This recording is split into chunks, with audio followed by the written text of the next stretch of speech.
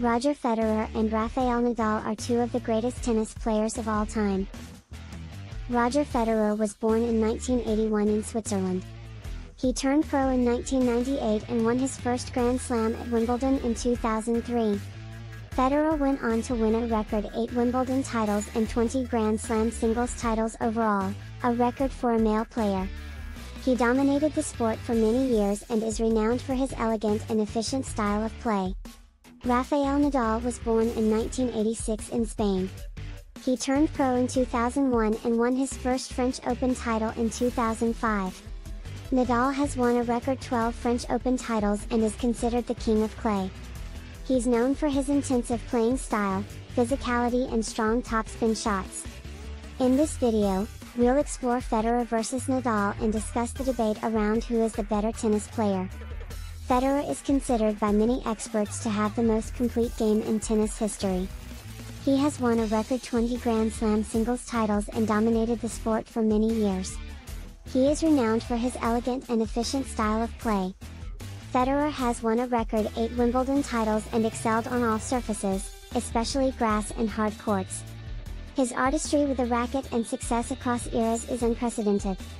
Nadal is considered the king of clay and is regarded as one of the greatest clay court players of all time. He has won a record 12 French Open titles, dominating the surface like no one else. Nadal's game is characterized by his intensive playing style, physicality and powerful topspin shots. However, he has won fewer hard court and grass titles than Federer.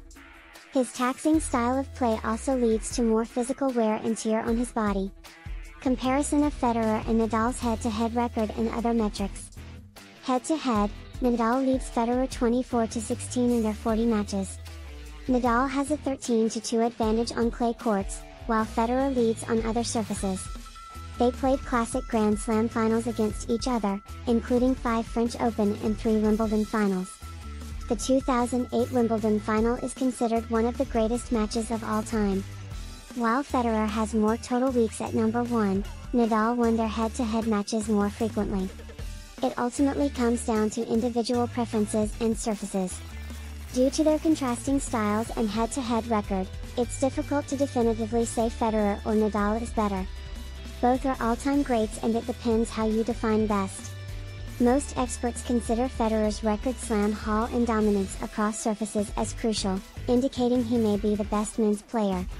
But Nadal's head-to-head record and clay court mastery are strong counters. In the end, it's a subjective debate that comes down to personal preferences.